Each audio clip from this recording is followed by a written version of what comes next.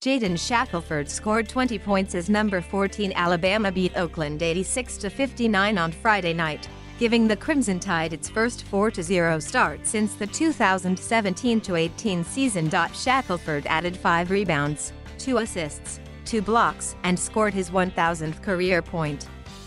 "I think he was really locked in, was playing hard on both ends of the floor," Alabama coach Nate Oats said.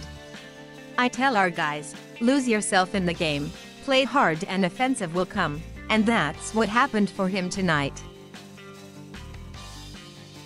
Jahvon Quinerly had 19 points, 3 rebounds, 2 assists, and 2 steals for Alabama.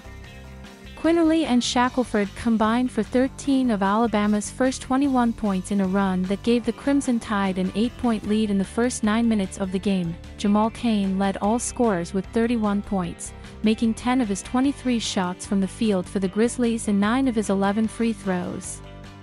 He also had 10 rebounds and 3 steals, but little support from his teammates, as Cain made more than half of Oakland's 19 field goals. "He's a really good basketball player," Oakland coach Greg Camp said. "I think they were really ready for us tonight. I've known Nate for a long time, there's a relationship there and he knows all about Oakland basketball. They were ready and he played a really good basketball game. I'm not upset at all." Alabama put the game away with 11 unanswered points near the midway point of the second half, 4 of them coming from Darius Miles, who ended with 7. Quinerly added a 3-pointer in the stretch. "They can score it in so many spots, and the way they share the ball and move the ball," Camp said. "I attribute that to coaching. I just think Nate has done a job and he's got players to buy in. They're being unselfish and they share the ball. They catch it, they're on the fly and they're not looking to score, they're looking to pass, they're looking to get the next guy a better shot." Alabama freshman Charles Bediako scored 12 points and J.D. Davison had 10 points and 7 rebounds. "You saw fighting for rebounds," Oats said. "When he's playing hard and flying around, he looks great. He's attacking the rim, we get out in transition, the better he's going to look." The teams had 19 blocks in the last 2 games and Charles has had 8 of them.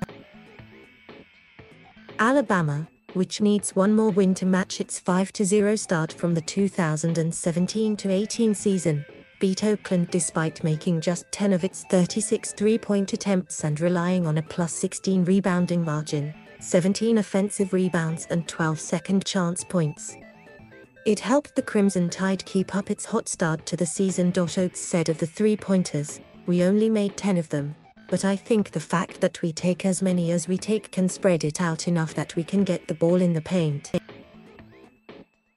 Alabama heads to the ESPN Events Invitational in Orlando, Florida, and plays Iona on Thursday. Oakland travels to the Gulf Coast Showcase in Estero, Florida, and plays Vermont on Monday. Thank you for watching. Please subscribe